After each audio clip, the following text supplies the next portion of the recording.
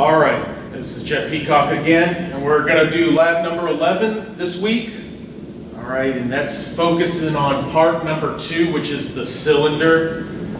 We don't have a whole lot to do on the whiteboard this week. We'll be mostly at the machine.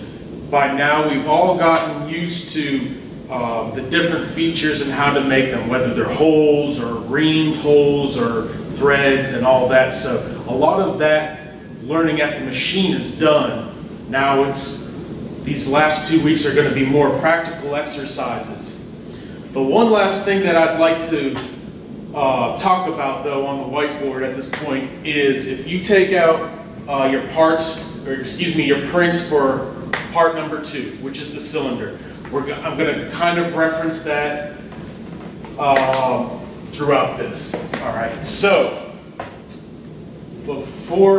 while you're getting that, I want you to take a look at this drawing here. All right, this is kind of what the cylinder looks like. It's not exact, but it's just an idea. I want to talk to you about dimensioning these things. So dimensioning is very important, how you dimension things, and we'll find that out in just a moment. So right here I've just got this part and it's got 2 holes on it. All right, it is dimensioned this way in part A as coming from the bottom to this top hole, and then a dimension coming from that top hole to this other hole. All right, over here on part B, both of the dimensions are given off this bottom edge. So you'll see I see a lot of people dimensioning their parts using this. They'll take a side, say that's a datum, and then just pull all the dimensions from that one edge, which is perfectly fine if that's what needs to happen. But you have to understand, if you do use one edge and make all your dimensions off that one edge, there can be problems. All right, so let's look at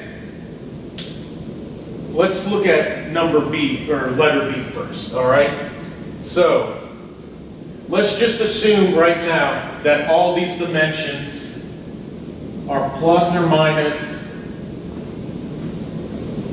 5 thousandths on all of these dimensions. Okay. So, I didn't write in what the nominal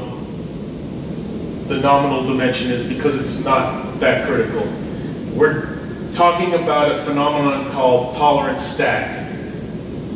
All right. So, if I'm looking at letter B here, this tolerance would be plus or minus 5 thousandths. And then this one would be plus or minus 5 thousandths. Okay? So, with this hole, to make a good part, let's say, for example, that I was on the high side of this at the maximum. I would have a positive 5 thousandths off the nominal dimension. Let's say I was on the low side for this dimension. I was on the negative side of the nominal. What these two will give me is a delta of 10 thousandths. Okay? So, even though I've got plus or minus 5 thousandths, you think when you're designing something that, you know, a 5,000 tolerance will be plenty good. But when you start doing like this, coming off of one datum, these two features can be up to 10 thousandths. So imagine if we had 20 or 30 of these holes in a big long strip, okay? Things can start getting off all over the place, okay? So, our tolerance has stacked and gave us something that's 10 thousandths separation between these two features, okay? So, and that may be okay for your design, but we have to think of what the emphasis of how we dimension this part. All right? What would the emphasis be on? The emphasis for this will be the relationship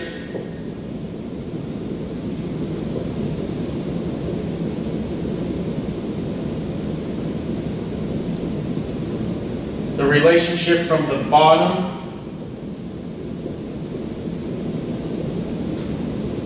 edge to the features. All right? The bottom edge to the features. So maybe in the design, this bottom is critical. All right? And the placements of these holes to this bottom edge. If that is the case for what you're trying to do in your design later down the road in junior or senior design, then this is a very appropriate way of dimensioning. Okay? So let's jump over here to example A over here. This is the way it's dimensioned on your drawing. By now you should probably have your drawing. In our drawing for a cylinder, we've got a dimension that goes up to the larger hole, and then a dimension from the larger hole to the smaller hole. So let's look at how the tolerances play with this, all right? So again, we still have plus or minus 5 thousandths here, plus or minus 5 thousandths here. All right, so whether, let's just say, for example, that this is on the high side and this is on the low side, or on the negative 5 thousandths. When we've done that, there's no added stack up between these two features. What's being controlled here are the relationship of these two holes. At most, these holes can only be a positive 5 or a negative 5 away from each other. So these two will always be controlled within a 5 thousandths. So these holes are being more tightly controlled. Okay? So in example A, what's the emphasis that this dimensioning tells me? Well, it's going to be the relationship between the two holes.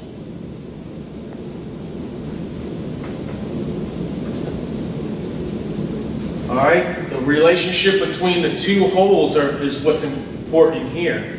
So I can only be 5 thousandths with these.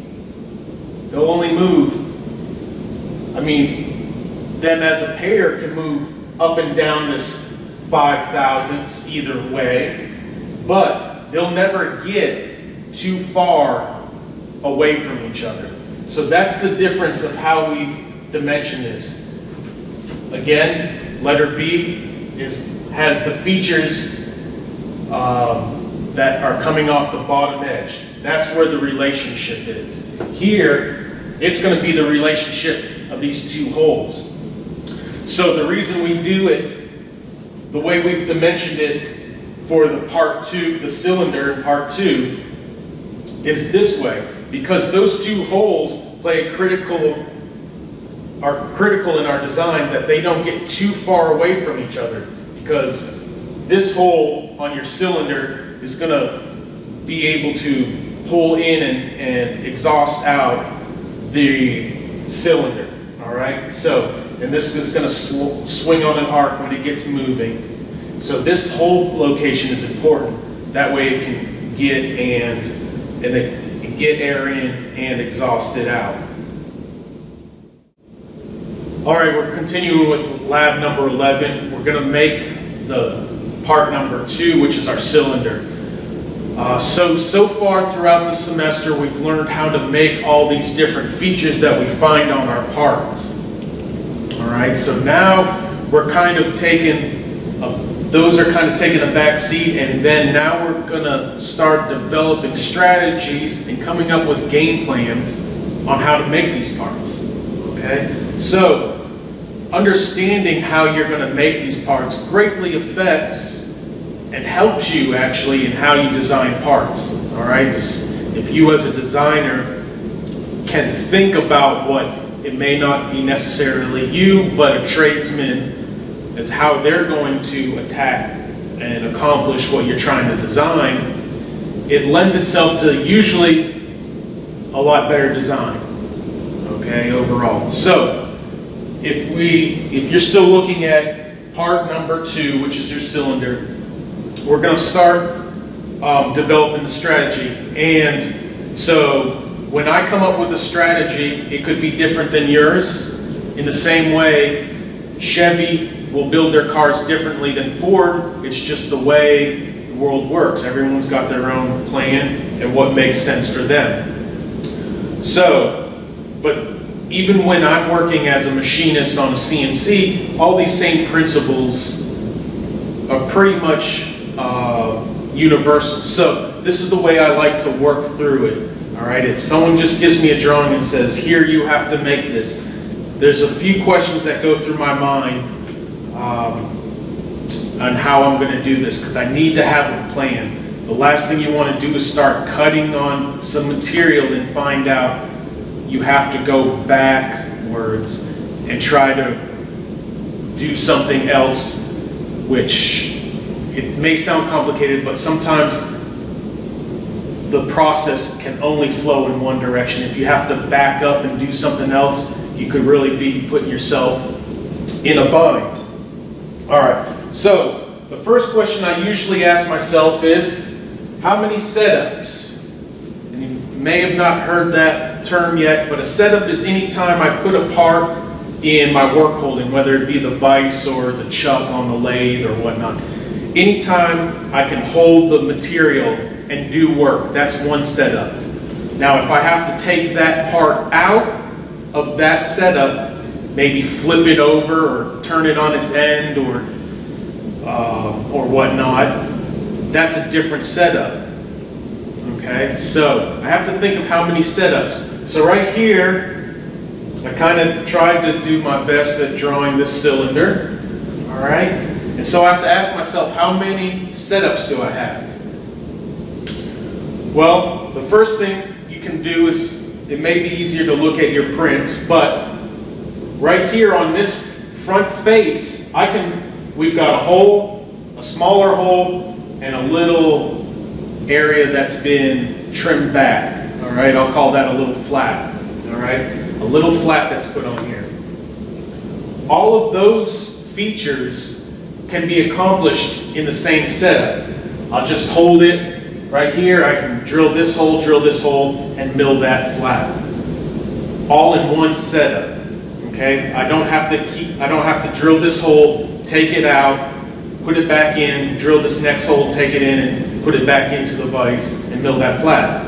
No, I can hold it once and do all three of those features all in the same setup.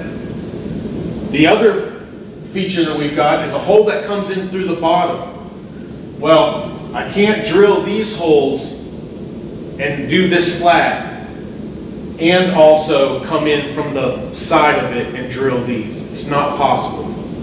All right, so that's going to be a different setup. I'm going to have to actually take this out, stand it on its edge, and then be able to drill that hole. Okay, so that tells me I've got two setups. The setup to do all the features on this first face, and then there's also this hole that goes to the bottom where your piston will go. All right, so how many setups? I've got two. So now that I know that I've got two, I have to look at, I've got a piece of blank stock, right? So far, this should just be a square piece of material. You have trimmed it down to its proper length so far. I believe that was in lab number 6 or so. I take that back. So we have to look at which setups are going to work out best for us, in which order. All right? Without going into too much detail, what I like to do is I like to do this bottom hole first. All right? I like to do this bottom hole. It is the reason I like doing that is because right here, this hole is a really tiny hole. It doesn't look tiny here on the board, but in real life, it's a really, really tiny hole. I think it's what? It's only a 1/16. All right, so it's a really tiny hole. I know from my personal experience, and this is where experience comes into play, that these little tiny drills like to break. Okay, so what I like to do is I like to drill this hole first from the bottom, and then for my next setup, I know I'll have this little hole, and then that means that little hole, I only have to drill, it will end up intersecting this hole that I've already had it put in there. That means I'm only having to drill as little as possible with this drill, because eventually it will pop through this hole that's coming up through our piston board. Okay, so from experience, I know little drills like to break. So if I did this front face first, I'd have to drill that hole deep enough, or what I think would be deep enough, that it would intersect with the hole here. Okay, I just don't like doing that. I like drilling this hole first, and then knowing all I'm drilling is the material that I need to make that hole intersect. All right. So my order of setups, I'll go like, I'll just say, I'll do the bottom. I'll do the bottom bore first, and then my next one will be, we'll just call this the face. All right.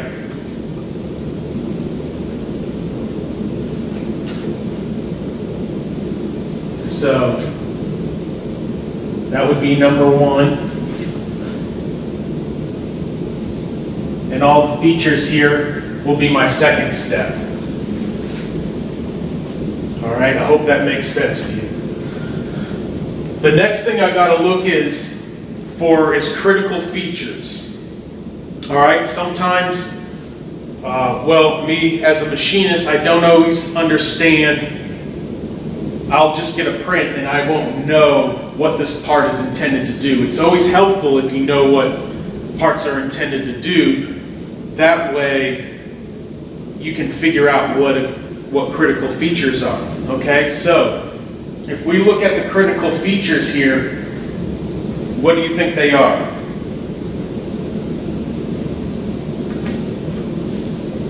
Well, I would say that for critical features, this bore right here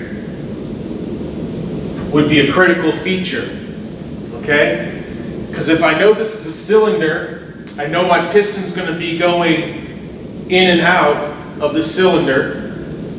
That's going to be a very important surface, right? We're going to want that nice and smooth. You don't want the inside of this bore to be all jaggedy, and then your piston would get caught up on it. All right? You can look at your drawing, and that will give you a good idea, right?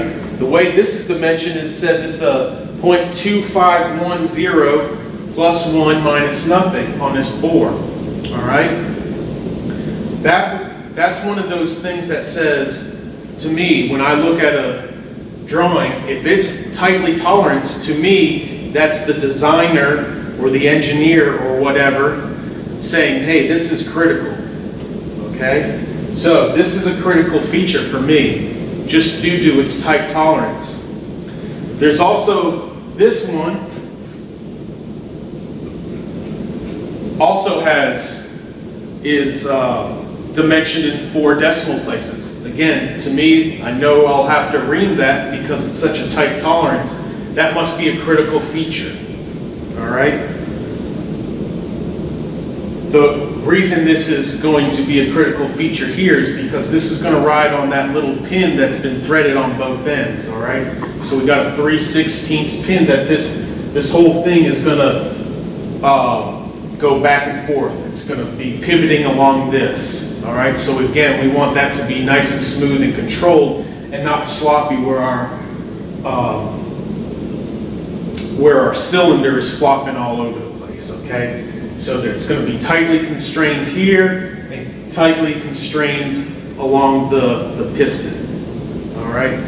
So I would say those two are the big critical features. There's also, it doesn't really say very much in the drawing, but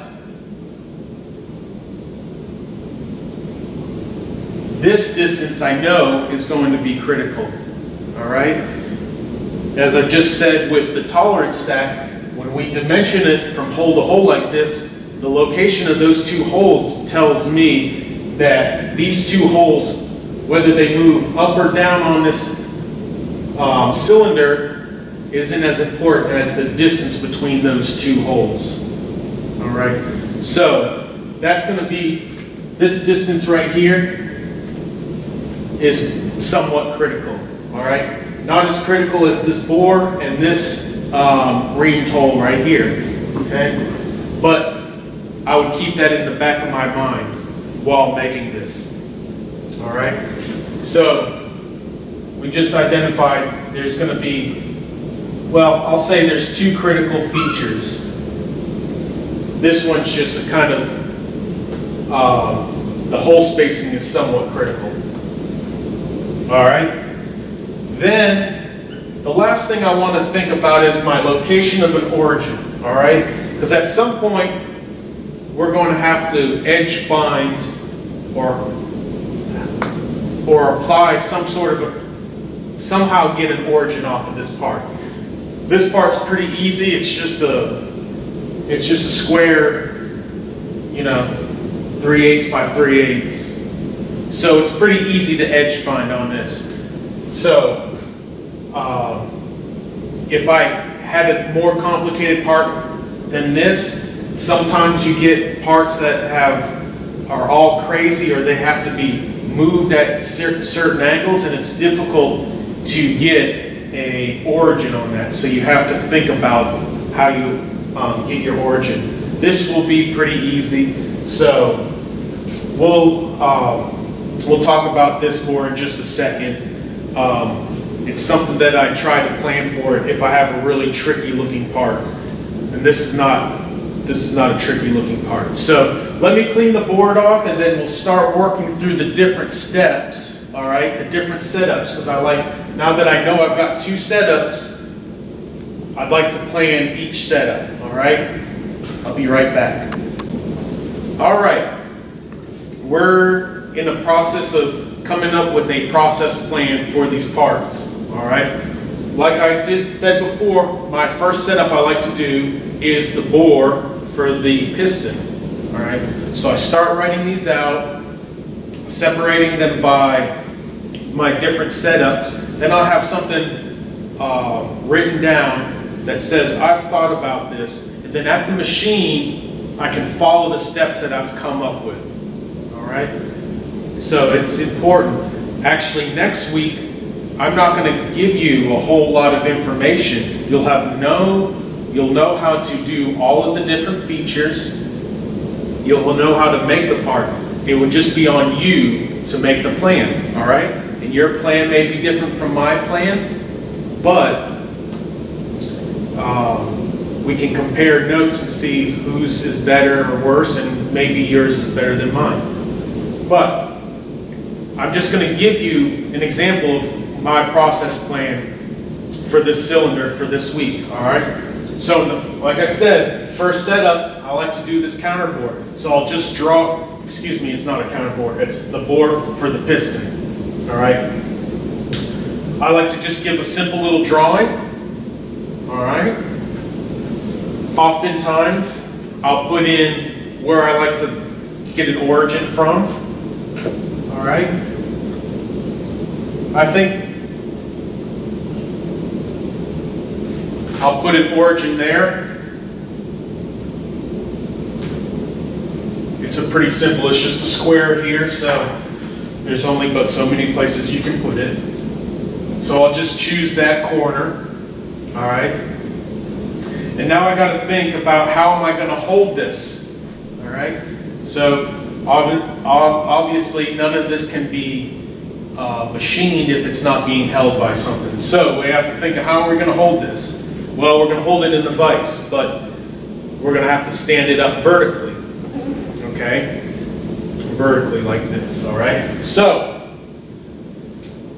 WH just means my work holding. What am I going to hold this with? On the lathe, we were using the 3-jaw chuck. Here we've been using primarily the vise. All right. So vise, and I'm going to just say vertically. All right. So I know which orientation I have to put this. All right. There's also one thing we're going to have to do. All right. Since we're holding this vertically, what we don't want to do is put it in the vise and have it be at an angle and then trying to drill, all right? Because that's going to change the way our piston travels in our cylinder. So we are going to want to go and get this as vertical as possible, but when you're holding it, you could, in the vise, you could put it like that if you were just to put it in, all right? So, I would just have a little mental note. We're going to have to indicate. I'm going to have to indicate that vertically, all right? I can't just throw it in the machine and expect that part to be straight up and down.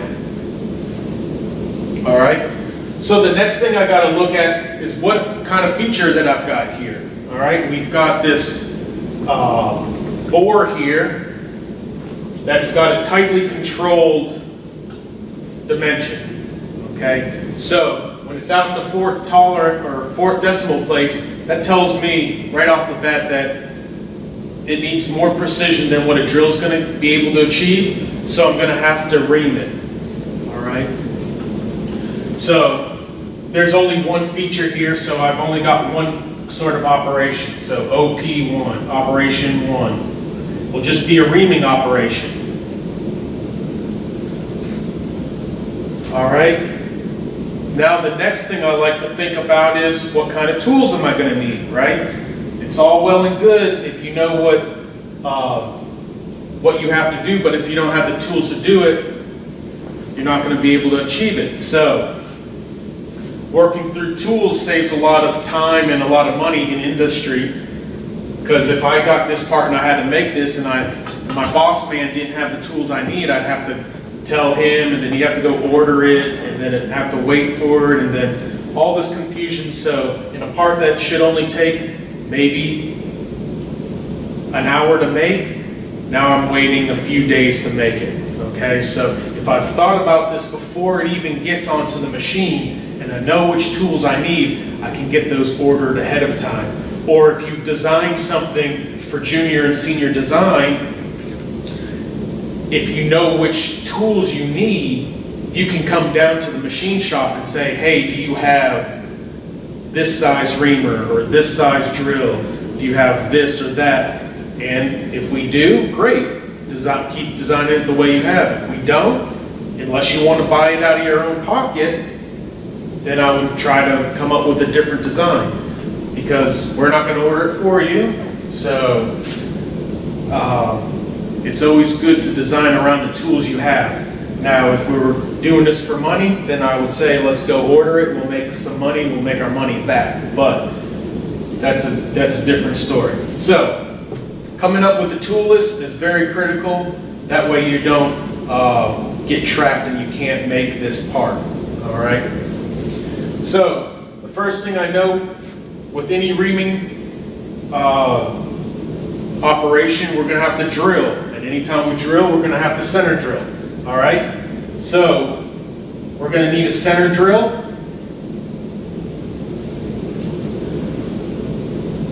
All right? And then we're gonna need to drill this out. But I don't know which drill I need yet, right? We've gone through the steps on how to figure out which drill you need versus with which reamer, okay? I obviously know I'm going to need a reamer.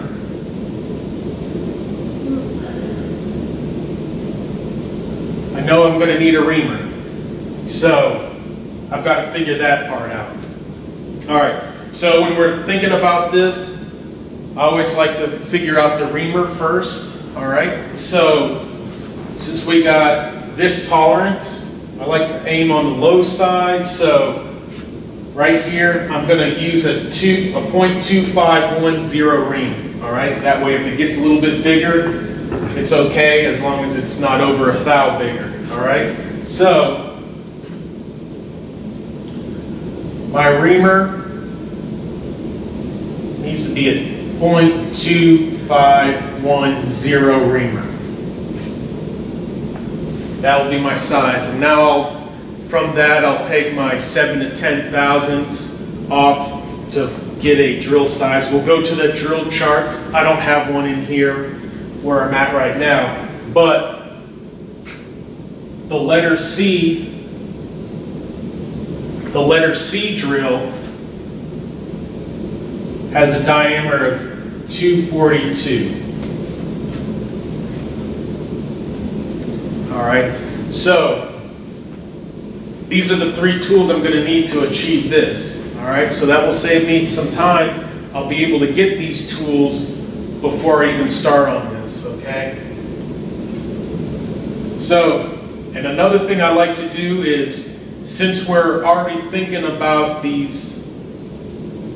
how we're going to make this, I like to come up with an idea of how deep I have to drill things, okay? It saves me from having to do the math at the machine, all right? So, we know we're going to have to drill and then ream. Obviously, the center drill only goes in so far. So I want to figure out how deep I want to drill this. All right. So if you look at your drawing on the side view here, I guess it would be the right side view. It has the dimension 0.69 plus 30 thousandths minus nothing. All right. So that's a one-way tolerance, okay? What that means is we're going to have to drill this amount, all right? But we need to actually go further past that because we've got the drill point, all right? If we just went to this value, there's a chance that the drill point wouldn't be where it needs to be. It wouldn't be able to intersect this small hole that we're going to do on setup 2. All right, so I like to figure out how deep we got to go. Another thing with this is I can't just say, well, I'll just drill it all the way through and be done with it. All right, because if this drill point gets up and intersects with this through hole that we'll put in afterwards, when we put air in here, it's not going to push down on the cylinder. It's just going to escape out of this hole. All right, so I know my drill tip needs to land somewhere in this area, all right? So, what I like to do is figure out my depth, okay? So, I know I'm going to have to go, my depth is going to have to be 0.69. What I'm going to do is I'm going to go to the top end of this, all right? I'm going to want to go as deep as possible because really the worst thing that could happen is that my drill tip isn't far enough to intersect with this hole, all right? So I'm going to go ahead and just go the full 30 thousandths, all right? So that's going to be for this dimension right here. And then we also have to add in the drill tip. And right here, our drill tip, our drill diameter is 0.242. If we take 30% of that, it's going to be 73 thousandths. So if you add those all up, let's see, you'll get 0.793. All right. So that's the target depth I'd like to go to. All right. Now, that would be the maximum you want to go. But in theory, we could go a little bit deeper, okay? Only because how deep this hole or this bore is doesn't really matter. I mean, our piston's only going to stroke up and down but so far, all right?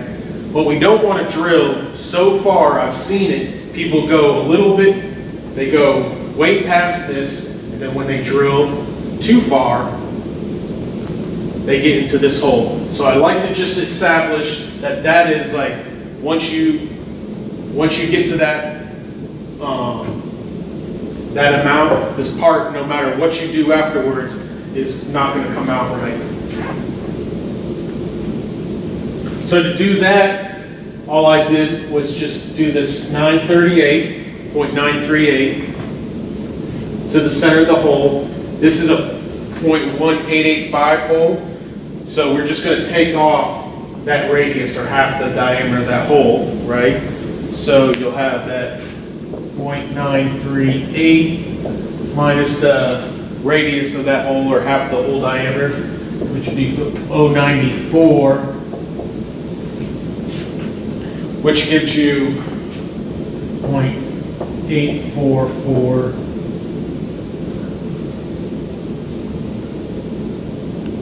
max. All right, that would be maximum, maximum, maximum. All right.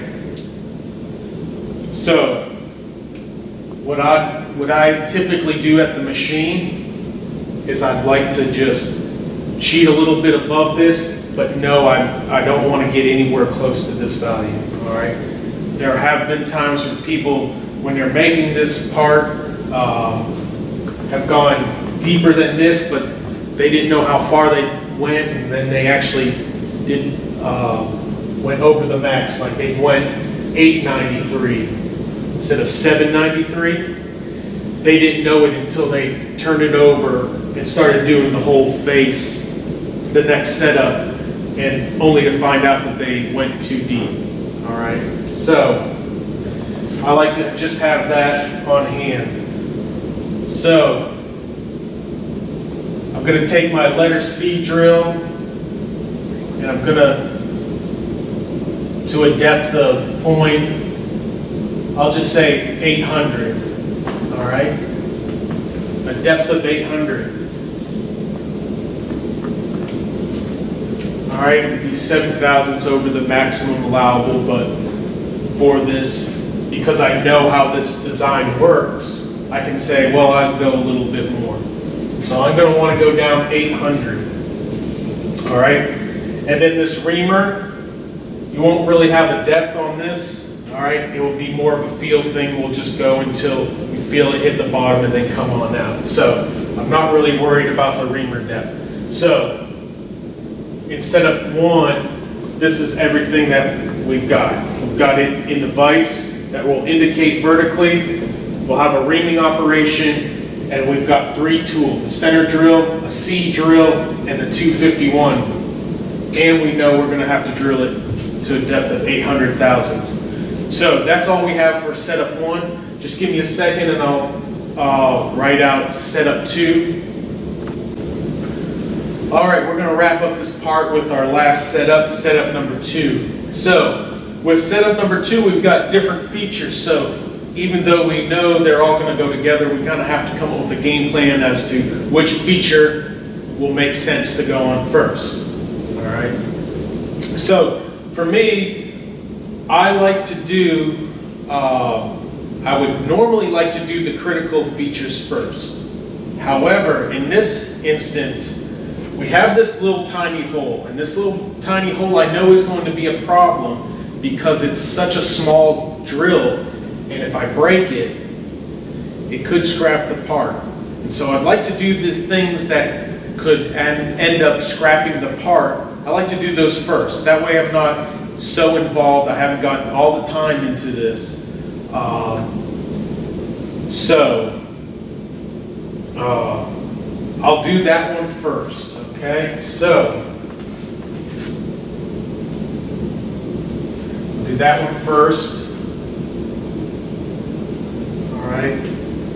Which, if I've already got a drill in here, and I'm already at this location, I'll already have the drill chuck in the machine, I can just come over here and drop this hole in.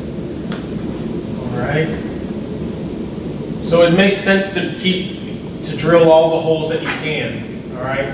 They're a similar operation, obviously a different drill, same operation, however, or similar. So I'll just do that. And my third feature will be this flat out here.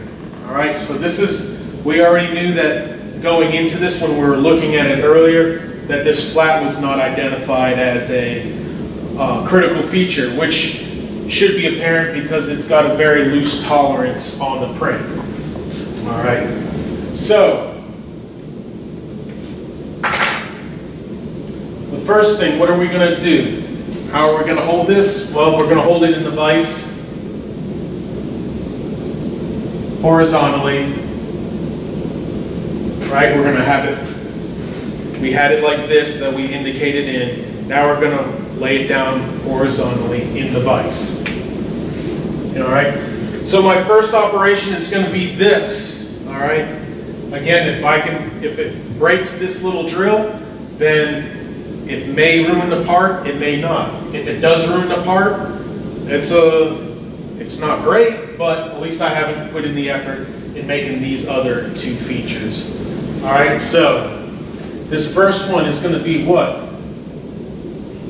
Just a regular drilling operation, right? Just a regular drilling operation. There's no tight tolerances, so it doesn't need to be reamed. All right. So what are the tools we're going to need? Obviously a center drill.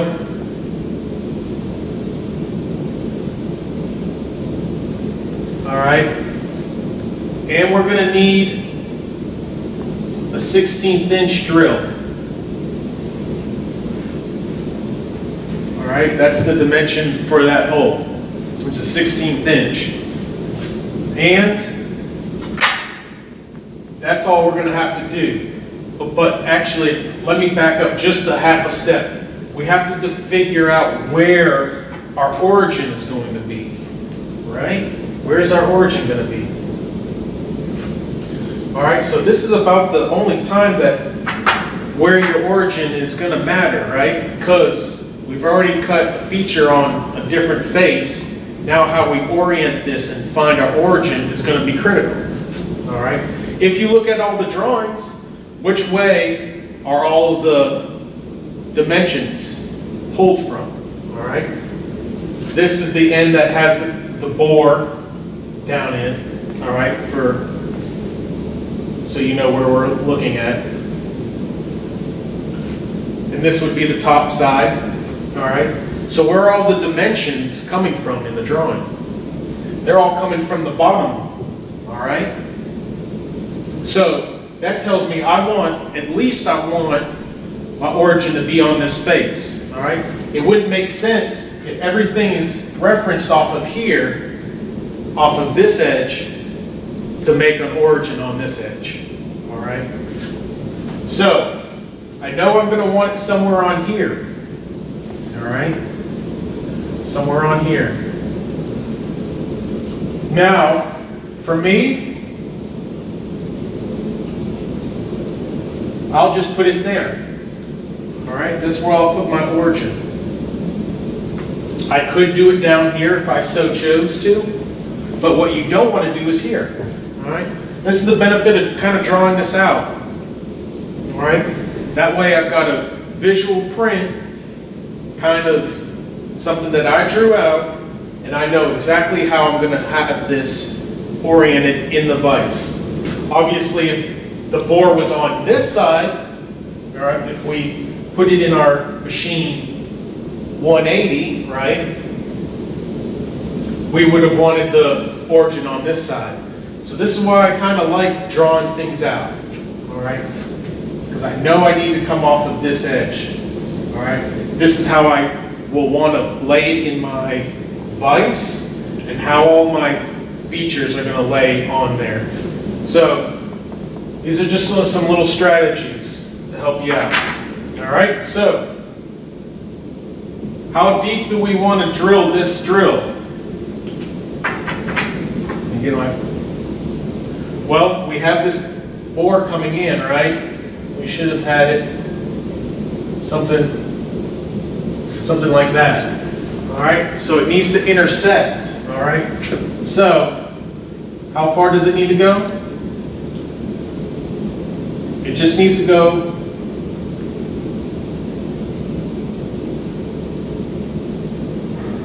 till it intersects. All right. Once you feel it break through, don't keep drilling and finding that hole. All right. Because again, if this thing breaks, it'll break off in that little hole and plug it up, and you can't drill over a broken drill. So be very careful when you're breaking through. Okay. Just go down till it intersects, and once you feel it break through, let's get done with the drilling. All right. So we'll have this hole.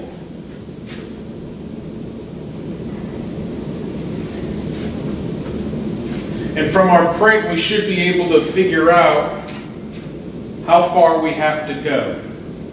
Okay? How far we have to go. Even though this is dimensioned up to this hole, and then a dimension back to the small hole, we don't actually want to machine it like that. Why do we not want to?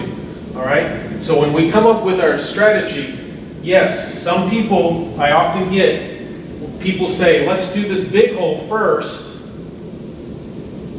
and then the second hole, because that's the way it's dimensioned, all right? They'll want to make this big hole, and then come back, make the little hole. Well, what's going to be the problem with that? There's a very, very big problem that's going to occur. I hope you know what it is. It's going to be the backlash, okay? Anytime we're driving our axes in one direction, we want to keep going in that direction as often as we can, all right? What we don't want to do is go down and then come back, all right? So to make this origin, right, we'll have to have our edge finder. We'll just worry about this X direction. We'll have to have the tool, and we'll have to be bringing the edge finder this way until it stops, all right? So it's going like this, and then, oh, right there, we found the edge. We're going in this direction, all right? So we want to keep going in that direction. So the reason why we don't have the big hole as the first one is because we have to go all the way down, and then when we turn back, our backlash could have more than the 5,000ths error than what's allowed by our tolerances, okay? So that's why we're going to hit this one first, and then on our way to the next one. So I know manufacturing and dimension go hand in hand, but you can invert the steps, all right, in manufacturing. This will actually give us a much more accurate part to go here and then keep going to here to get to this hole, all right? I hope that makes sense. We definitely do not want to go down and come back. We'll have incorporated all that backlash, all right? So what we can do is just do the math, take that and subtract out where this X location is, all right? So this one's 0.938. I guess I should have done this already. All right. And then this is 0.281. So this will give us an X location of 0.657. All right. So if this is 0, we're going to want to go to 0.657 to do this first one. All right. So if you do all this math out first, it's easier to do it here on a piece of paper where you can erase than do it at the machine. Type something in wrong, and then the part's already, drill it, and you've already messed up the part if you've messed up the math. Okay. So I'd like to draw it out first. All right. So that's the little hole. All right. So the next hole we're going to go to is the big one. All right. And if we look at the print, you can see it's at 4 decimal places. So we're going to know this next operation on this next hole is going to be a reaming operation. All right. So what are our tools for this? We know we're going to need the center drill. All right. We know we're going to need that. We're going to use that 1885 reamer again. Okay. And so we still got to figure out which drill we're going to use. All right. We've already done the 1885 reamer before. Last time we did it, we used the number 16 drill. So we've already made a feature like this before, so that's where I'm getting the numbers from. All right, the 1885 reamer and the number 16 drill. All right, so how far are we going to drill this? Well, this feature goes all the way through the part, right? So I'll just write through. All right, we're going to just drill this all the way through that part, and then ream it obviously all the way through as well. All right. So then now we'll have that one in. Now the last thing we're going to do is this little flat. All right. So what are we going to have to do? How are we going to make this flat? We're going to have to use an end mill, right? So this is going to be a milling operation. We're going to have to get a mill. All right. And then what size would we want to use? Or what kind of tool? In our toolbox, we've got a 3/8 end mill. That's the one I like to use. You can use a 1/2 inch or whatever, but all we're going to do with this is we're going to bring, I'm not so worried about my origin anymore, because once we take our, we'll end up taking our drill chuck out and everything and put a collet in there with an end mill. Our origin is still good, but we really don't need it, all right? All we're going to do is just bring the end mill there. Let's make it blue. All right, we'll just get our end mill like this. We'll just go until it touches, all right, along this edge, all right, and then we can just move it in that amount,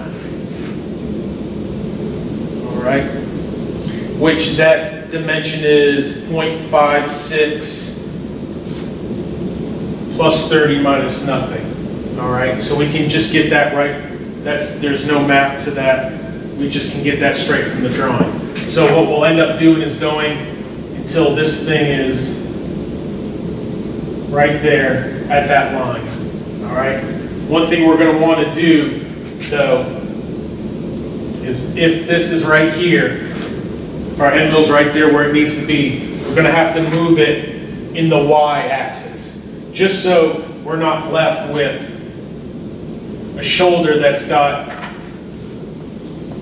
an arc on it, all right? So we'll just move it in the Y just to clean that shoulder and make it nice and square, all right? So this milling is a real easy step. It should only take a couple of seconds, all right? So just to recap here for the setup. So we looked at everything, we figured out which strategy we want to go with. We got our different operations. We got them written down. I know exactly which tools and which order I'm going to do it. All right, so this is the way I'll follow it when I give the demonstration at the machine. So give me a few minutes and we'll meet you down at the machine. All right, so we're back here in the machine shop and we're getting ready to make our cylinder. This is lab 11. And right here, since we've already done our process plan and we decided all the tools that we need, I went ahead and got them all laid out to verify that I do have all the tools that I need, right? Because you're not going to want to start a project only to find out you don't have the tool. Because again, anytime you take material out of your work holding device, whether that be a vise here on a mill or the 3-jaw chuck on the lathe, that never goes in the same way you had it. So I did verify I've got all of the things that we need, which I discussed in the whiteboard lab. I did color these these hard jaws on the vise. That's not a normal thing that we do. We just did it here because it shows up best on camera and will give you a little bit of contrast. All right. I've also got my material that I've already cut down to length that you did in lab number 8. So this is our 3/8 square stock and it's already been trimmed to the length and deburred. All right. So this should already be something that you have.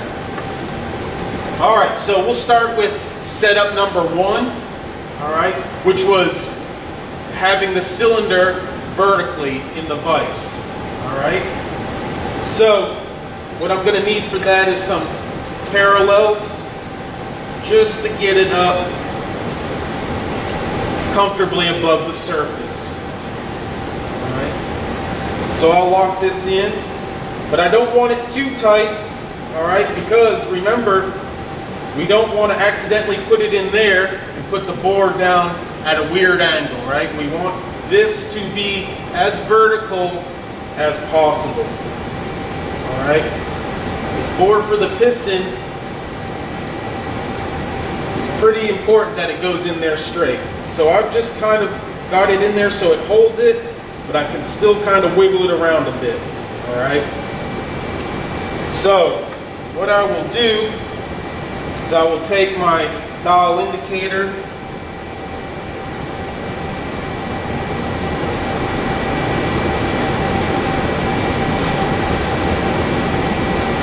and get it snugged into my drill chuck here. Alright?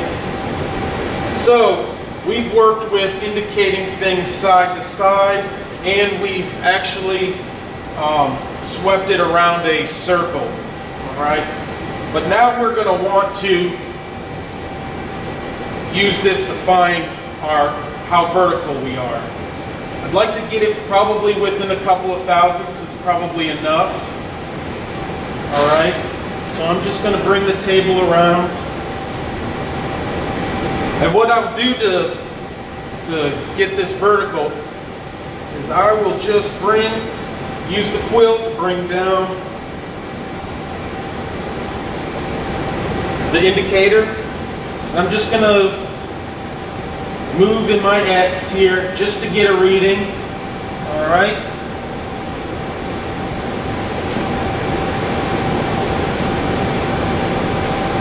All right, so I'll set that at 0. All right.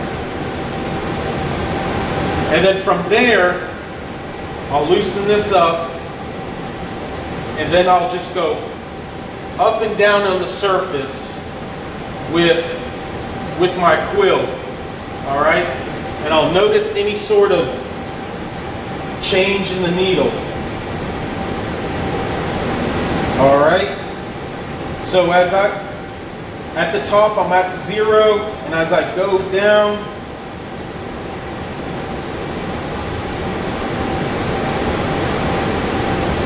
I'm at 0 right here. All right, so right here I have the dial set. The needle is at the top of my part. I'm going to readjust this to 0. And then I'm going to bring the quill down to the bottom part. I won't be able to reach all the way to the bottom. Sometimes the body of the indicator hits your part or the vise, but it should give you some sort of reading. So I'm pretty close to the bottom right now, and I'm about a thou off. For me, that's pretty good. Okay, from top to bottom, so I'm over that, what, around an inch or so, just under an inch. Excuse me, 1.25 inches. I'm only off a thou, so I'm pretty close to vertical, as close as I really need to be.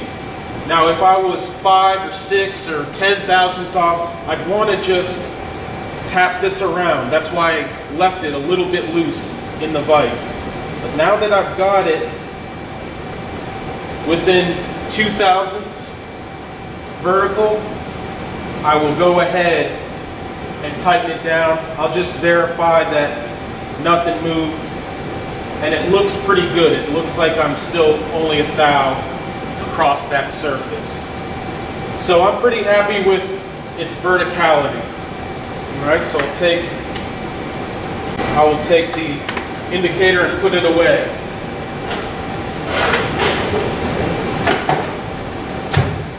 All right, so that's our setup for our setup 1. We've got it in the vise and it's tightened down. Now we're going to need to ream this. All right, this is going to be our cylinder bore, and it's important that we get it right in the center, as center as possible. So we're going to have to edge find.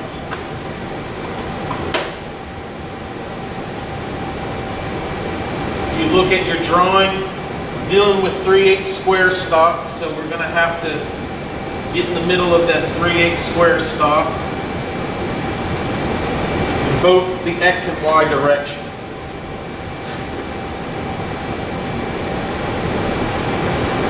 So all I'm going to do is edge find.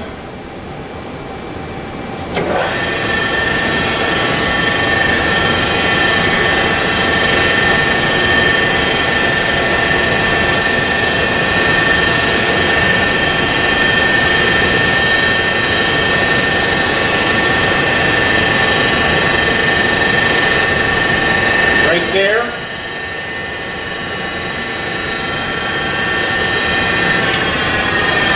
That was my X. So I will set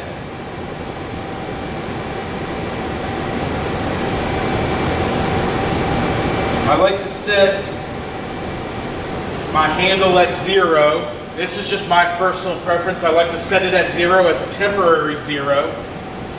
Go ahead and move it my 100 thousandths and then readjust my dial here and make it a permanent 0. All right.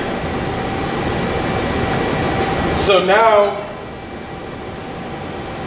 I've got that 0. Now I want to move to the middle of that 3/8 in the X. Okay. So that's 188. We're going to round it to 188.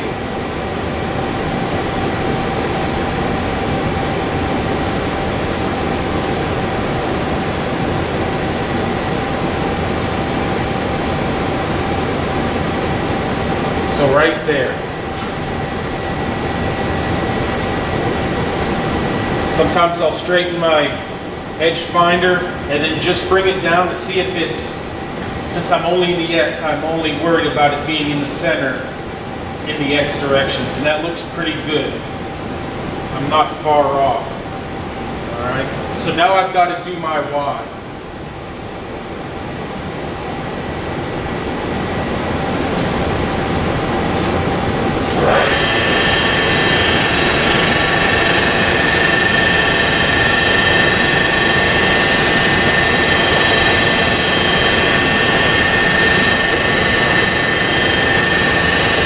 Try that again.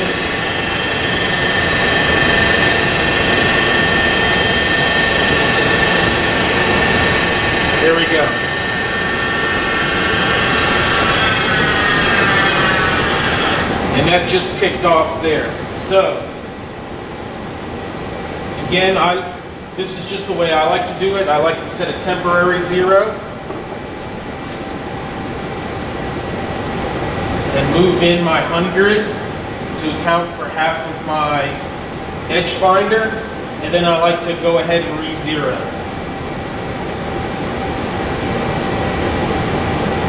Alright, so I'm re-0'd. Now I need to push the material back, which brings my tool down into the negative Y, 188. So there's 188.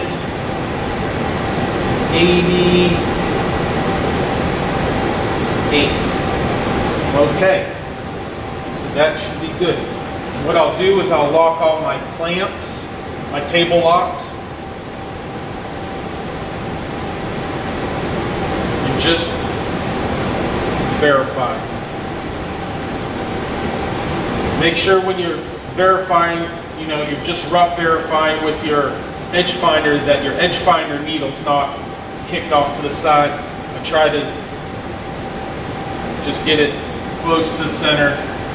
And if we were off a lot, it would be very apparent. But that looks like we're in the center. All right. So we'll set our edge finder to the side. And now we'll go and start doing this bore. So since we're reaming, we're going to need to drill it. And since we're drilling, we're going to want to center drill this.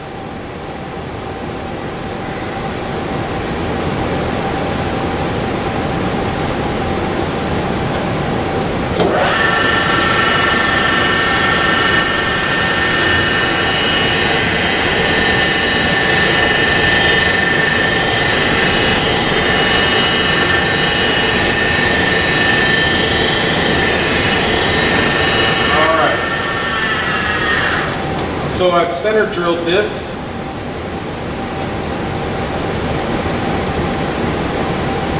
And now we've got to drill. And we had a specific drill depth we wanted to go to. So this is going to be the first time we've ever had to control the depth of our drill. Okay? So, get that in there. Okay?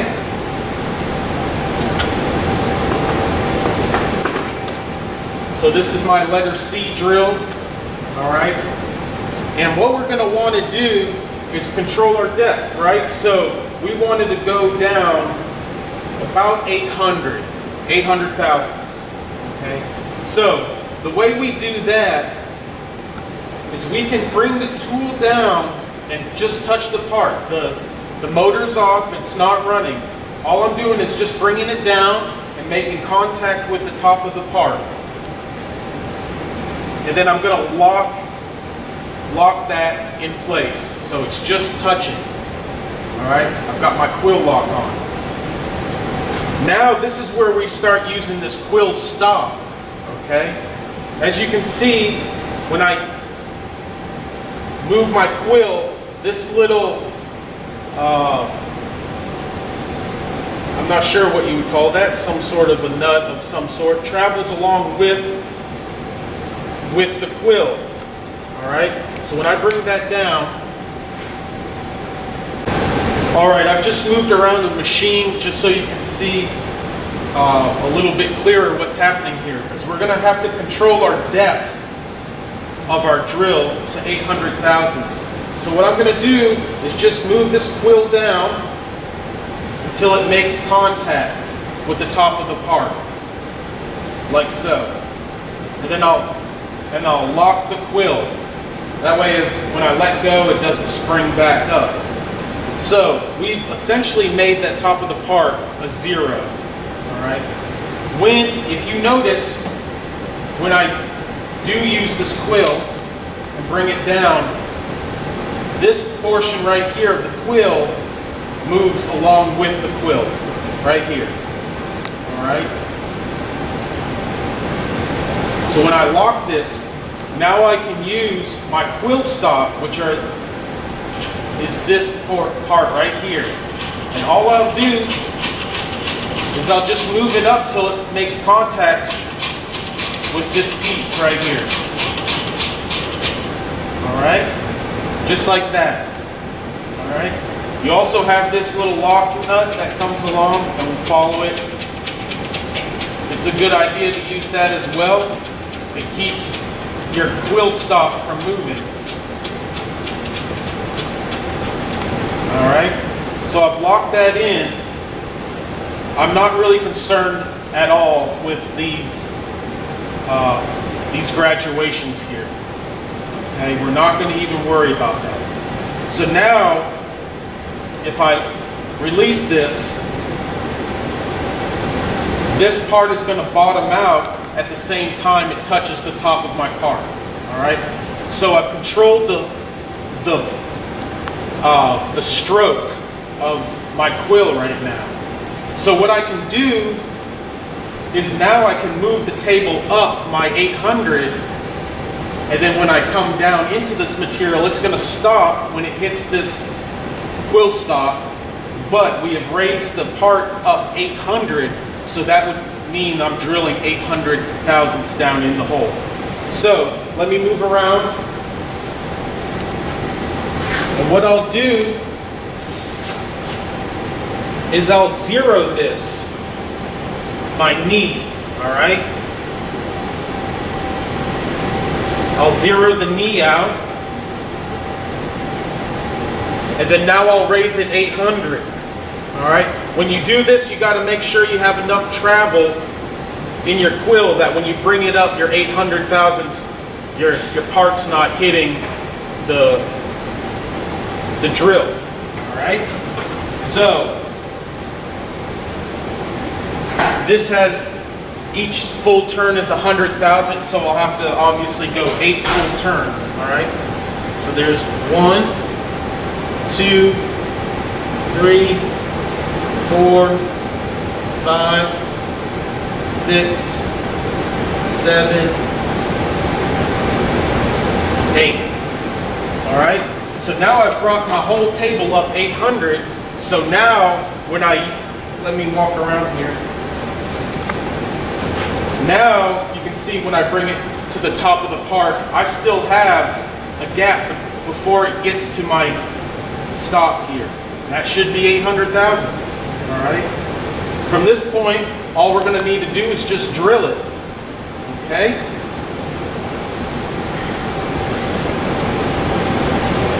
So let's go ahead and do that.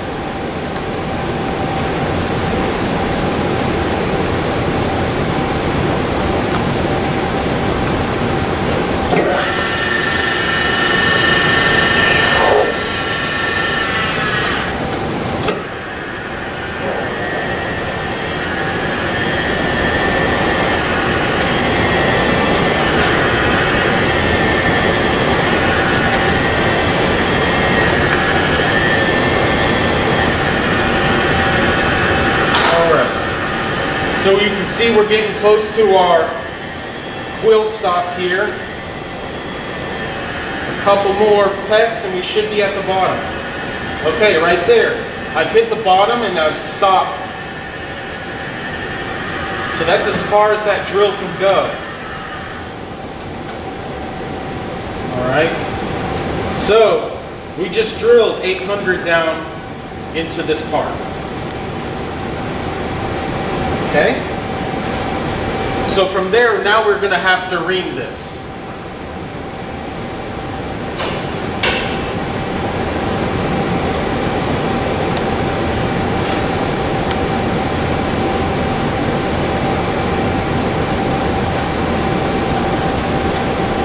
So when I ream this, I want this quill stop out of the way. I don't want anything. I don't want my quill to stop before I get to the bottom of that drilled hole, all right? So I'll just scoot that out of the way. And then now what I want to do is I want to use a bit of feel, okay? So I'm going to ream this down until I feel it hit the bottom. It should have a very distinct feeling when you hit the bottom. If you go too far, it's going to start to oblong your hole because you're trying to shove this reamer down in there. It's going to want to bend and it overbores your hole. Over-reams it, I guess. So,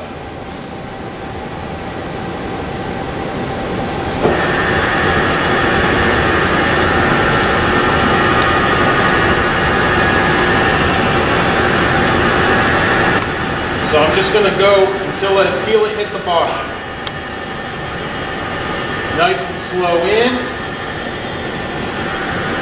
I felt it hit the bottom. And now I will bring it out.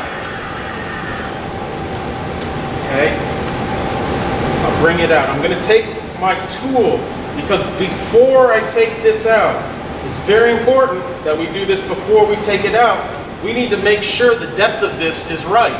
All right? Because if we don't make this bore deep enough, what's going to happen? Well, what's going to happen is when the piston is in its stroke, if this bore is too shallow, your piston is going to tag the inside at top dead center, or might not even make it to top dead center because there's too much material still down in here. So we do have some gauges available to us. All right, we have these gauges down in the shop. All right, all it is this section right here goes down into the bore, and as long as this section fits completely down into the bore, then we know we've done it deep enough. All right, so that's what I'll check now. Let me get all of these chips out of the way. So it should slide right in there. And if I've done this right, it should sit right at the top surface or below. So it may be difficult for you to see on camera, but my gauge slips just barely under this surface here, okay? If you put yours in and it only goes in this far, then you're going to have to go back in with your drill and reamer and just do a little bit more. At that point, it's going to be a lot of trial and error to get it, for this to get in there, inserted all the way, all right? These will be available. You just have to talk to your instructor and he'll have one for you, all right? So I'll put that away. My ream right now is good, all right? It was plenty deep. So the one thing I'll do right here, since we've already got it lined up, is I will just chamfer this hole ever so slightly, just to break that edge and deburr.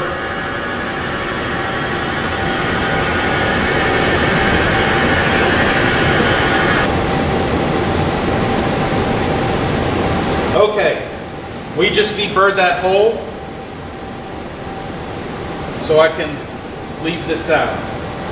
Alright, so that's it for setup number 1. Now we'll move to setup number 2. Setup number 2 had us laying this down horizontally, rather. Alright? So we always want to clear these chips out.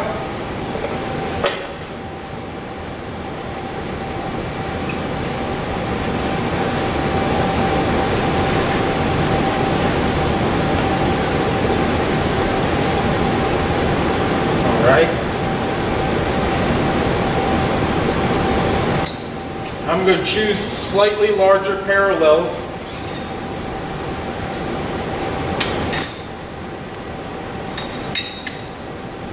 Put them in here. Alright. If I can, I always want to clamp in the center of the vise. And right now there's nothing that would keep me from doing that. It's an important kind of how you want to lay this in here. Okay? Right now I've got my piston bore on the left side. Alright? So since all the dimensions are pulled from the bottom side, which is this board side, this is where I want to start making I want to edge find off of that side, right?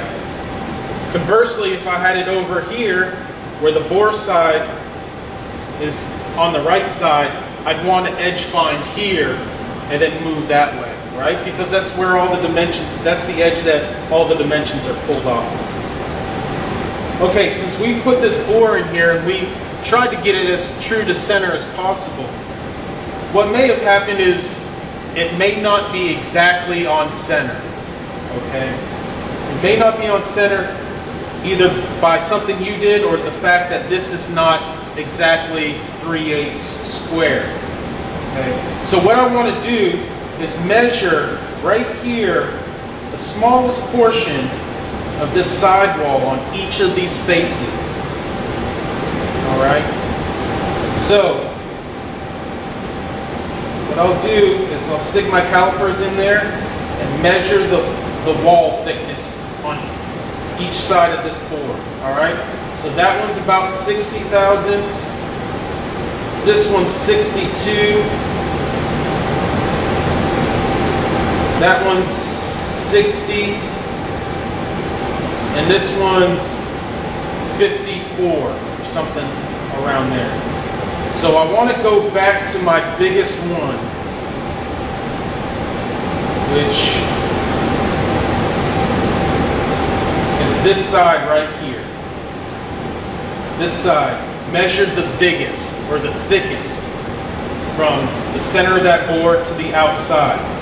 I want to have that sticking up, all right, when I place this in here. So if it's handy for you, you can make a swipe with the Sharpie like this. And I say that's the surface that I want up, all right? And I'll just place this in here, like so. So we want to keep it close to the center of the vise as possible. There's no reason why we can't have it close to the center, all right? We can edge find on all the sides. Now when we edge find with this,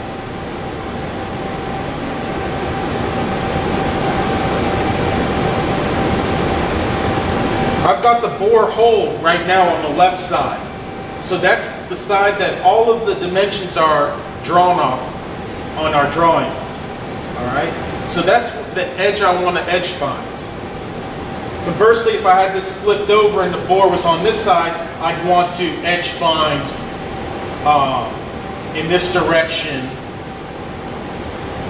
but I've got it on the left side. So I will be edge finding on this left side.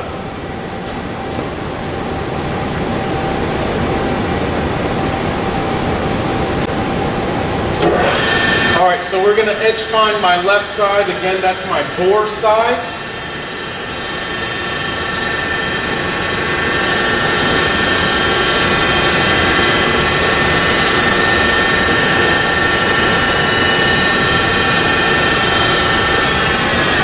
So that's the edge. I will set a temporary 0.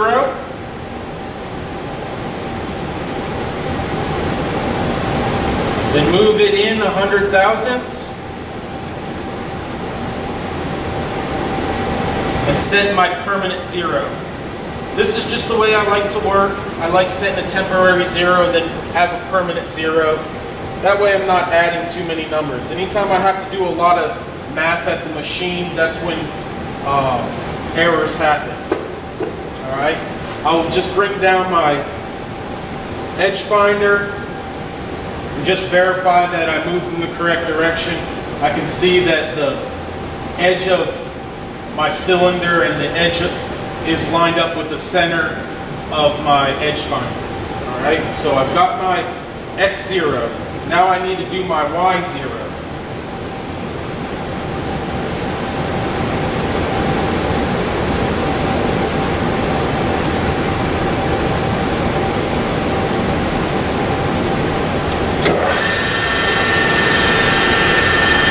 Being careful that I didn't bring it down enough where I hit the jaws of the vise.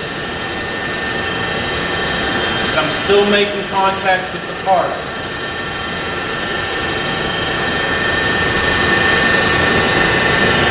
All right, just kicked.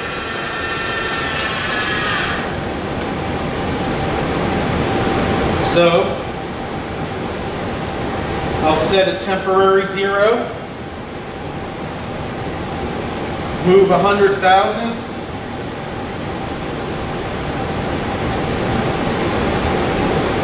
and then set a permanent 0. So if I bring this down, this back edge should be right in the center of my edge finder, which it is. Now if I bring this back out over here to this 0,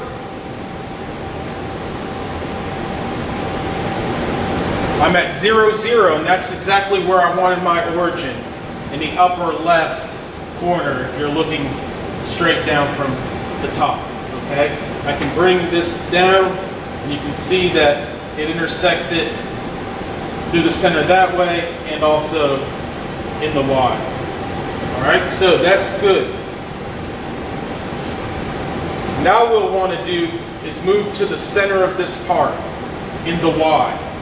All right, so to do that, again, these are 3/8 square, so I want to move it to 0.188, 188 thousandths.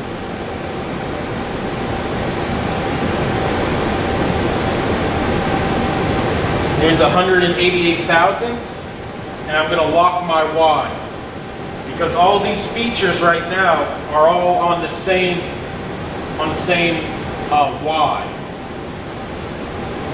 All right, which is the center of the part, which we can see right there where we're at. All right.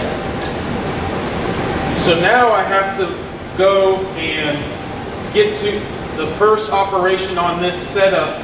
On setup number 2 is to drill the little 16th inch hole. All right, 16th inch hole. So now we're going to have to move in our X 657 thousandths. And remember, I got that by going, taking the 0.938 and subtracting the 281. All right, that gives us 657. So what I will do is move in 657. That's 200, 400, 600,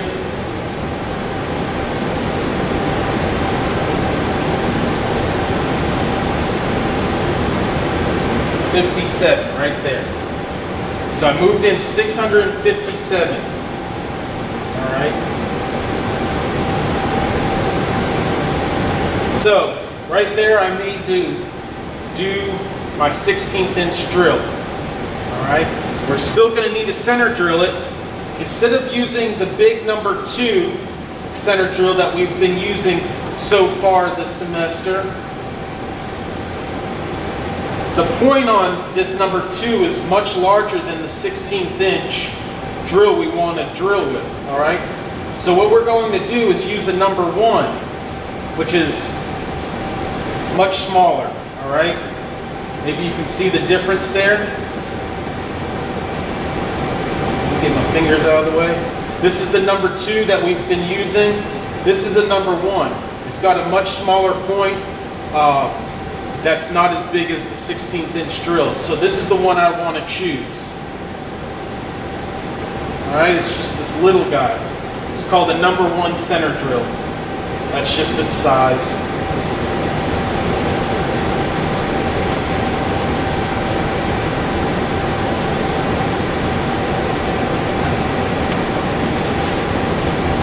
All right.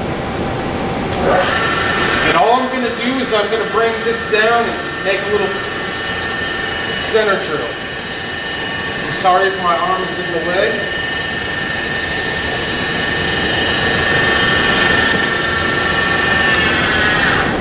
What I like to do is, before I commit too much to that, I want to measure it out.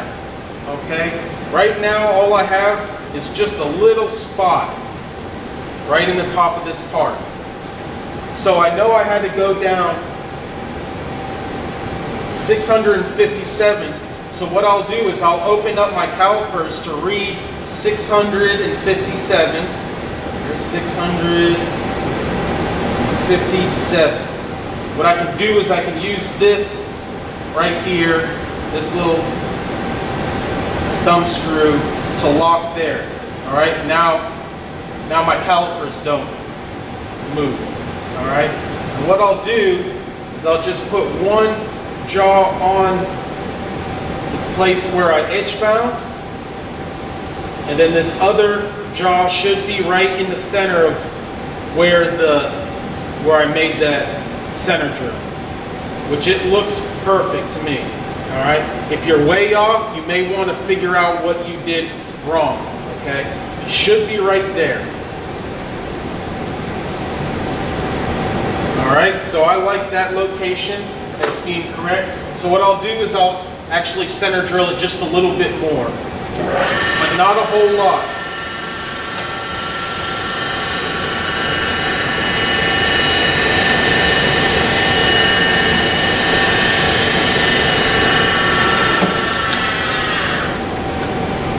All right, so I just went a little bit deeper with that center drill because I found that that location was good. All right, I don't want to touch any of my handles to move my table. I just want to get my 16th inch drill. Okay, you can see how thin this is. It's a really small guy. This is the problem that makes these things break pretty easily because they're so small. And that's usually what ends up happening to people, is that they scrap their parts because they break the tips off of these and lodge them down in the hole, and it doesn't want to come out. Okay, so be very, very careful with this.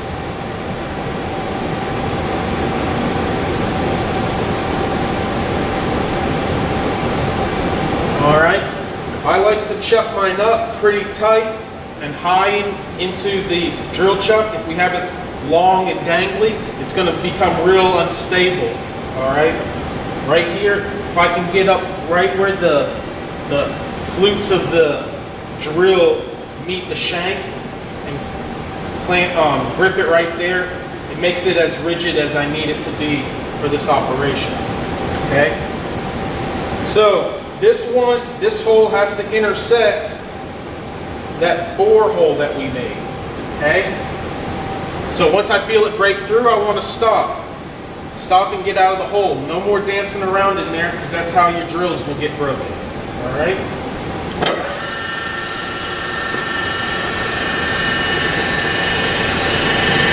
Just go nice and easy. And right there, I felt it break through. Let me wipe that off, and maybe you can see the hole. It's a really tiny hole. All right, so we've made that hole. I broke through, and I don't want to tag the other side of that board. All right, so we've made that hole. Now, my next operation, operation 2 in setup 2, is to ream this hole. All right, so I need to finish going that full 938 thousandths, if you can see that on your drawing. All right. So this would take me to 800,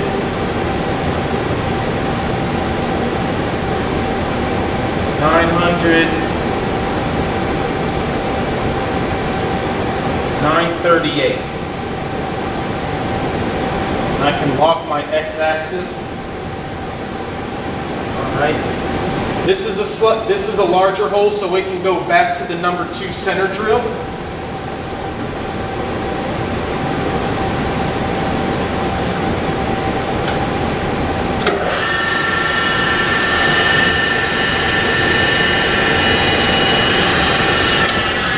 And again, I'm just making a small little spot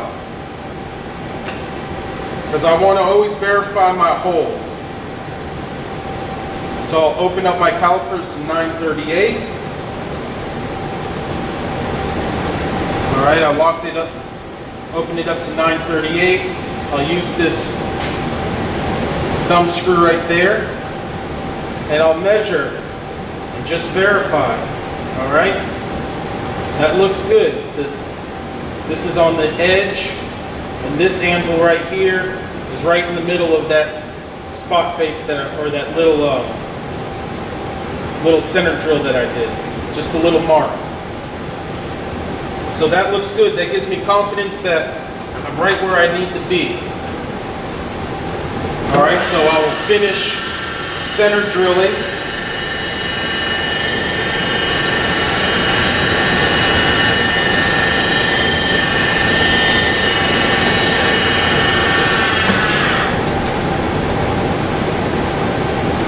So there is that.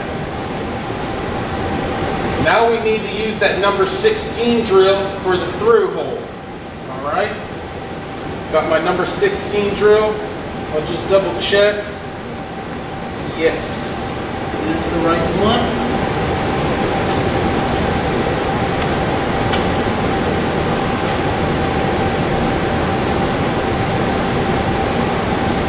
All right, since we're going to go through, this is a through hole, we always have to know what's on the back side of our part. Anytime you're drilling through something, you have to really know, what am I going to hit on the back side? All right. So for this, if I drill this all the way through right now, I'm going to hit these parallels. Okay, so what I'll have to do is just verify that your vise is nice and tight.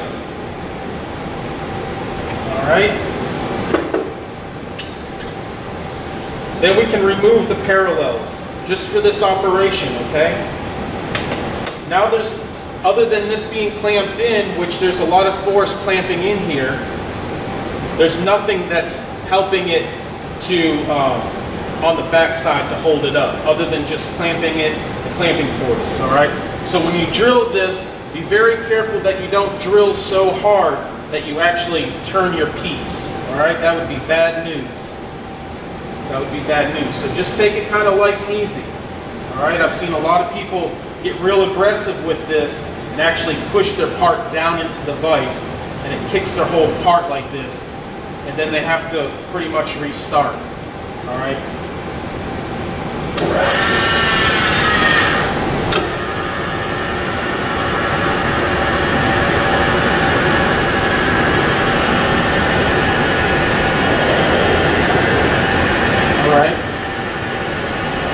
So we're drilling. Again, I'm just letting the drill do the feeding in. Okay, it's kind of a feel thing.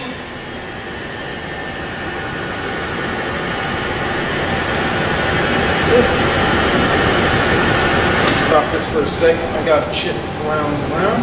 Okay. I'm not pressing too hard. Just kind of letting the drill feed its way in.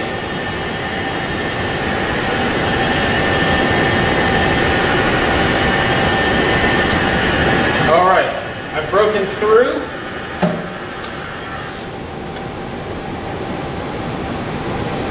So there we go. I can take that out, and now I can ream.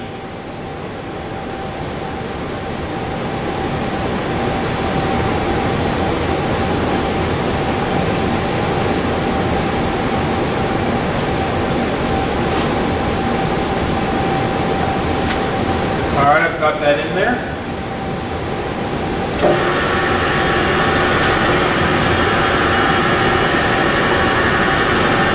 Now we're just going to slowly ream through this, being nice and controlled.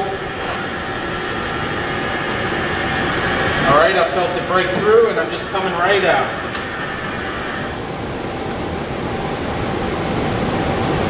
So that should be a good reamed hole.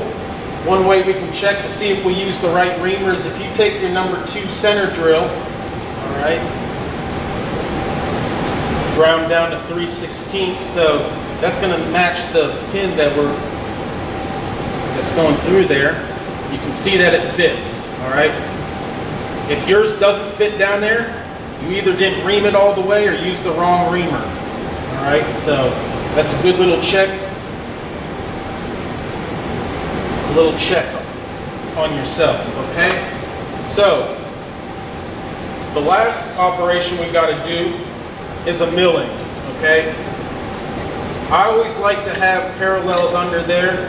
Sometimes once you take them out, it can be a little tricky to get them back in. But if you can get them back in, I suggest it. Only because that keeps this thing from wanting to rock down into the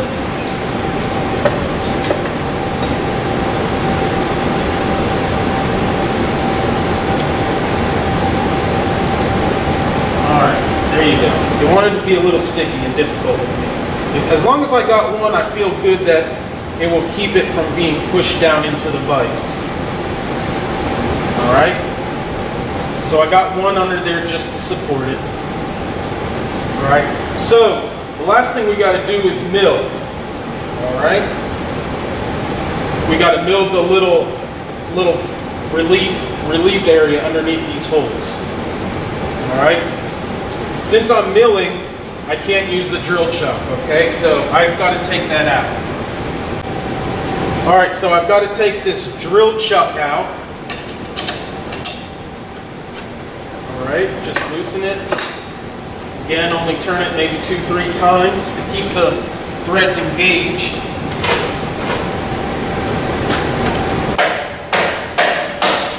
There we go.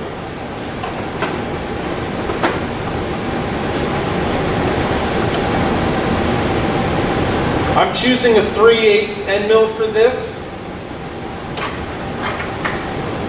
If you wanted to use your 1/2 inch, you could. I like to use things that have 4 flutes. So if you have a 4 fluted 1/2 inch end mill, you could go ahead and use that for this operation.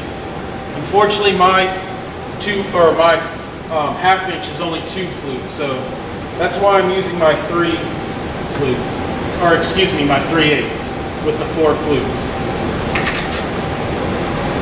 All right, collet going in.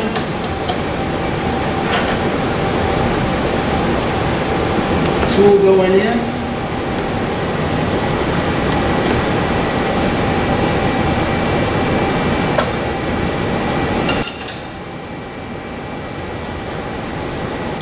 All right.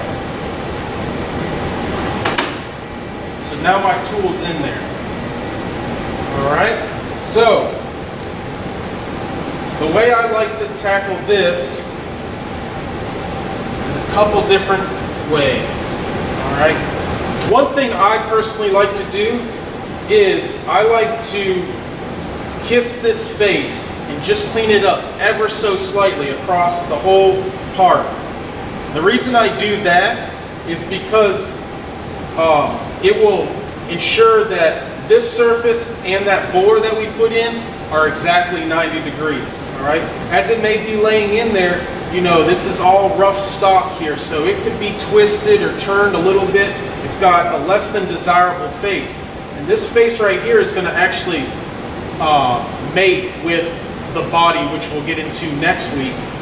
So the better you can have those smooth and squared up, the better those two are gonna come together.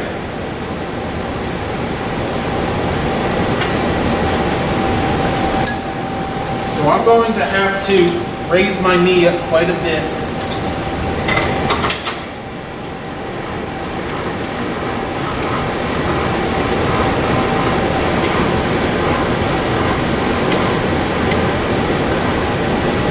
All right. That should be pretty good. All right. Very good. All right. So, all I'm going to do here is I'm still set up. The center of the spindle is still set up along the center of this part. So I don't have to really find anything in my Y any longer. I'm still set up right over the middle of the part. Okay, so now that we've got our end mill in here, the print doesn't say anything about this, but I like to face this just take a very small cut, okay? What that's going to accomplish is it's going to square this face with that bore. Because right now, we're dealing with rough stock all on the outside. So when they make this, and they extrude it out in mile-long sections, these walls are not really controlled very well, all right? So what I like to do is just kiss it off just to make sure it's nice and flat, because this face right here and the face on our body, which we'll get to next week, have to match up, okay? The smoother and squarer we can get those together, those two parts will marry up much better. What we don't want is to have some sort of weird gap which allows air to not pass from the body into this part. So, whenever I want to just do light facing things, what I'll do is I'll color the face that I want cleaned up. So I'll just run this little Sharpie around here. Alright, doesn't have to be pretty. Alright, but now I've got that surface black. Much in the same way we did when we were balancing the crankshaft. Alright, so what I'll do is I'll bring my end mill pretty close to the top. And then I'll lock my quill. Alright, so it's staying right there. Alright, and what I'll do is I'll turn it on, and when I turn the spindle on, I'll raise the table till it just barely touches that surface. Alright, so we're on, and now I'm going to raise my knee up till this end mill just barely touches the surface.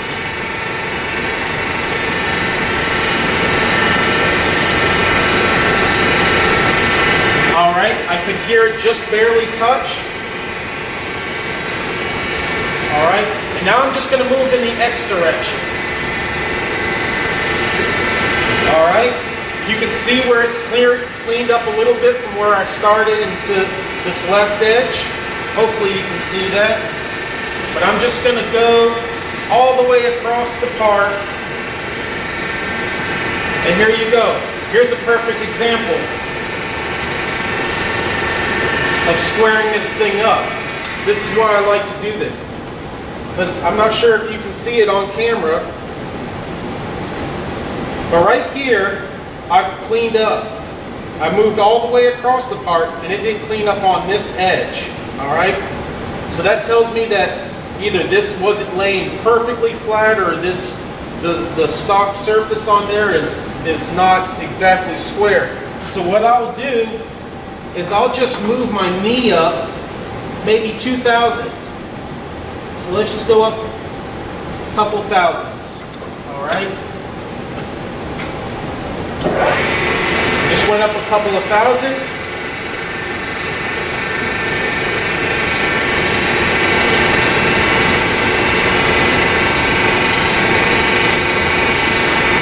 And I usually like to go nice and slow across here to try to get the best surface finish possible. Alright? Perfect. Perfect, perfect. Alright, so now my part is cleaned up all the way across that face. Alright? So now we're going to say that is the top of the part, and it's at 0. So what I'll do is I'll set my knee to 0. Say that is the top of the part. Okay? And then now we can look at our drawing, and it shows that little step, that little relief area is 30 thousandths deep. Okay? So now that I've set my 0, I can now bring my table up in the Z 30 thousandths.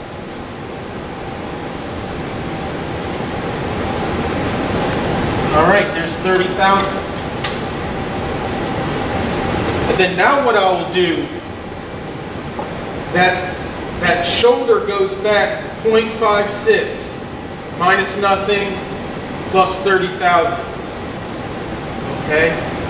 So what I will do is I'm just going to use the, excuse me, the edge of my tool to find the edge of this part. Okay? Since that tolerance is pretty wide open, pretty large, all right, I don't have to be too concerned with edge finding and moving around and everything. All we're going to do is just find the edge of the tool, then set our 0 from that point, and then move in the 560 to 590. All right? So I'll show you how that looks. All right. So remember, this is 30 thousandths up, so this should just barely touch this part when I get close.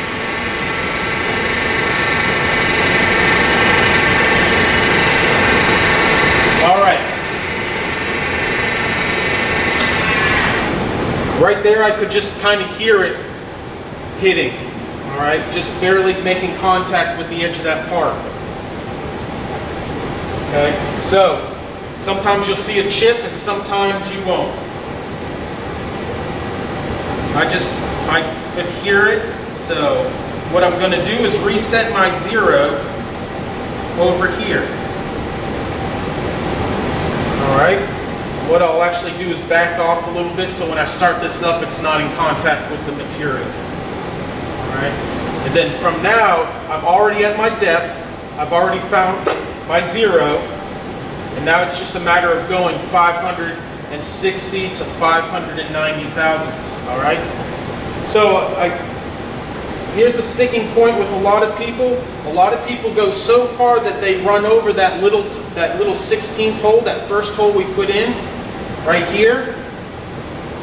If you go over that with this relief, your part's no good. It will never marry up to the body, and you'll have to restart. All right? So, if you go 660 or something like that, you're going to run into that hole and wipe out. That hole will be sunk too deep, and then that face will never match up. All right? So be very careful when you move this that you don't run, you don't take this little relief over top of that hole.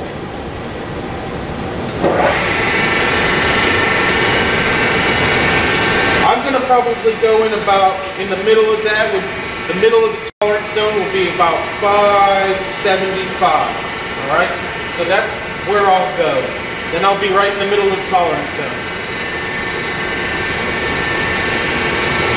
All right, there's my 0. I'm just going to feed this in.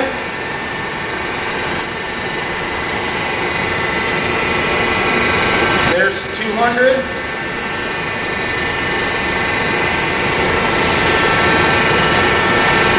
There's 400. There's 500.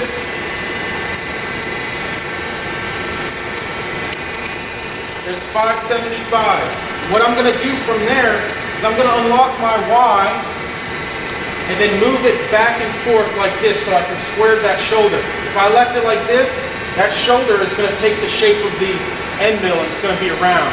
All right? So I'll just move it in the Y back and forth, just to cut and square that shoulder off. All right? I'll also bring it, since I'm using a 3/8 tool and this is 3/8 stock, there may be little slivers on the side. So what I'll do is I'll just kind of run over this just to make sure that I don't have any on both of the edges, just to make sure I don't have any extra material there. All right, what I can do is wipe this off.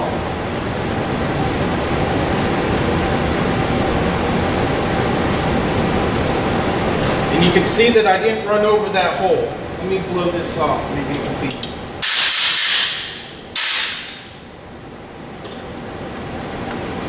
All right. It looks good to me, so I'll raise my tool up here so you can get a better look.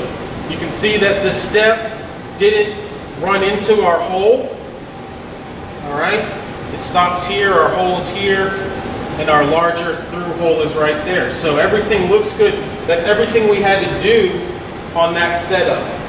All right, and that part is complete. The only thing we have to do left is to deburr it. All right, so let me take this out. All right, what I like to do is I don't worry about the small hole because your little chamfer mill here or countersink won't get into that hole.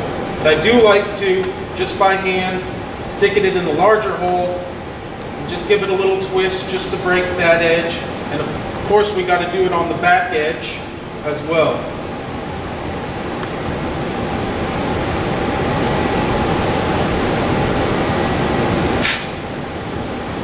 All right, so there's our part. And what I'm going to have to do now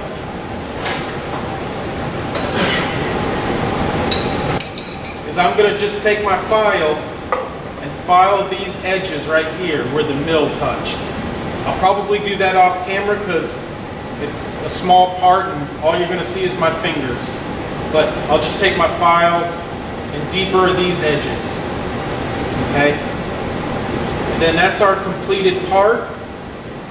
There is one check to this to make sure we did everything good, which we'll get to in just a moment.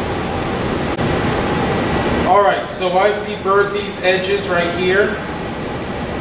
All right, all the way around. One thing about this, when we make this little relief cut, sometimes a burr rolls up and onto this face. All right, again, we clean this face off so it's nice and smooth. But if we have that little burr coming up from the bottom side, it's going to actually kick our face off of the body, which we'll make next week. All right. So what I'll do for that is I'll just get a little emery cloth right here. I'll lay it on the vise, and I'll just lay it down, and just real quick, just rub that across there. Again, emery cloth is not much more than sandpaper with a cloth backing. All right. So I can feel now. I can't take my fingernail and feel a burr. Okay. So this face is really good. This face right here is the most important face on this part. All right. So using this and flat sanding it like so cleans that up really nice. All right, so that's our completed part. Okay, so we've deburred all the edges. The one thing that we haven't gotten to is the hole. When we drilled this small hole into that bore, it will have left a burr on the inside of this bore. So right now, when I push the piston that we have made earlier, and I push that in there, I can feel it get hung up, all right? What I don't want to do is shove that piston and make all those burrs get shoved further into the hole. So what I'll do is I'll just take that out. I will take my 251 reamer that we use to bore this hole, all right? I'll just put it in by hand, and I'll just rotate it by hand. And you'll feel those burrs get caught in between the flutes, and it doesn't take much power to get that burr. So I've cleaned up the inside of that board. So now we can check. And now I don't feel a burr. There's one check I like to do before we get to down the road and trying to assemble this. All right, this could be a little, helps you to troubleshoot something from the get-go. All right. What I do is I'll take the piston that we've made in a prior lab, all right, and I'll insert it into here, into my piston board. One thing I'll do is make sure it does go in. That would be very important, right? And that it moves freely. It should move pretty freely without a whole lot of grab. And to check the fit, what I like to do is I like to insert the pin, cover the hole, and then when I pull the piston out, it should have a pop sound. I'm not sure if you can hear that on camera, but as I pull this out, it has a little pop. That tells me that this bore and this piston are pretty well matched up, all right? If you pull this out and you didn't hear anything, It could be that you overbored your hole, all right? And you may want to think about doing it over again, all right? But when I pull that out, I can hear a nice little pop. So I'm happy with that part. I'll put it in my toolbox and wait until assemble it.